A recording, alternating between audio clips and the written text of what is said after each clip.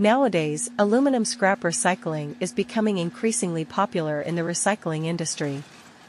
The value of recycled aluminum lies in its ability to be melted down and reused to create various aluminum components, such as beverage cans, engine casings, and aluminum alloys for use in multiple fields.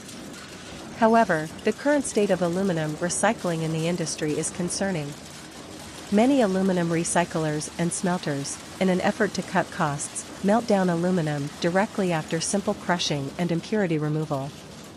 Unfortunately, the aluminum ingots produced this way not only have low purity but also contribute to harmful gas emissions, polluting the environment during the smelting process.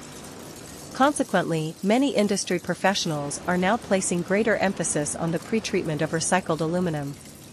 The pretreatment process for recycled aluminum includes screening to separate non-aluminum materials such as plastic and vulcanized rubber. Additionally, it involves paint and oil removal because paint layers may contain various impurities, including organic substances, chemicals, and other non-metal components. If these impurities are not removed, they can negatively impact the performance and quality of the recycled metal material.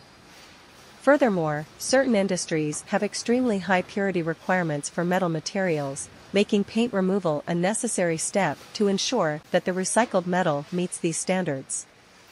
In this video, we primarily showcase our carbonization paint removal technology using discarded aluminum profiles as the trial material. After the aluminum profiles undergo the process of crushing and impurity removal, they are put into a continuous carbonization furnace for paint, oil, and dirt removal. This technology has been proven to be both safe and effective, with a high efficiency in paint removal. If you are interested in the aluminum scrap recycling, please never hesitate to contact us to get more recycling ideas.